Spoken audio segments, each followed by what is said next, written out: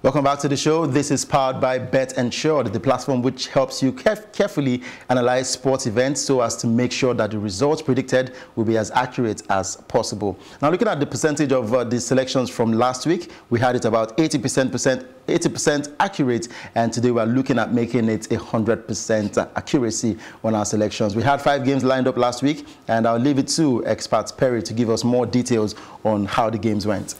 Yes, from our prediction last week, we predicted Manchester United to win Leicester, home win that have. Although that match surprised a lot of football fans in the world, especially those who are not a Manchester United fan. Yeah.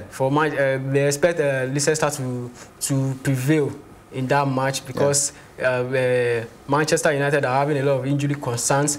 But actually, our predictions for Manchester United to win it half came true. Yeah. But although we expect Leicester to get a goal in that time, but they couldn't get that goal. So that match made Manchester United to be in the 5th position with the same point with Leicester City, but on goal aggregate they are ahead of Leicester. And also the Barcelona match against Valencia ended 5-2. All our 3 recommendations from that match came true.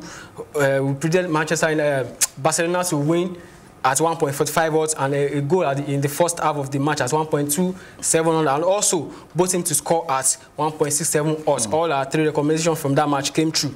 And also in the Rugby Super League, Hull City versus St. Helens, our prediction also came true from that part. Also, we predicted St. Helens to win at 1.43 odds, and also both teams to score 12 points and more. That didn't come true, but our away prediction in that match to win came true. In the Ice Hockey League, Cardiff Devils versus Glasgow Clan, all our 3 recommendations from that match also came true. We predicted Cardiff Devils to win at 1.25 odds, and also over 4.5 match goals at 1.50 odds, and also Cardiff to win the first period at 1.35 odds. Okay, interesting analysis right there, and you got it. We've got about 80% accuracy on that one, and today we're looking at making it 100%. I'm sure Aziz is raring to go with the best of analysis right here on the show.